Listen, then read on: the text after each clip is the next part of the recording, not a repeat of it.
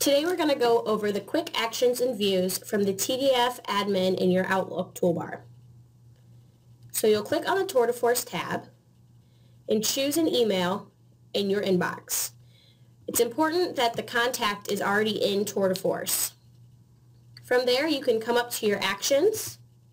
You can create any new action in Tour de Force.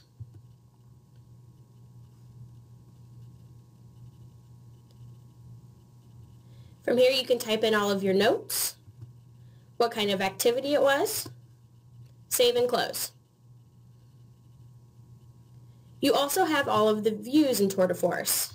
So you can view any activities on this contact, any email history, any item in TDF.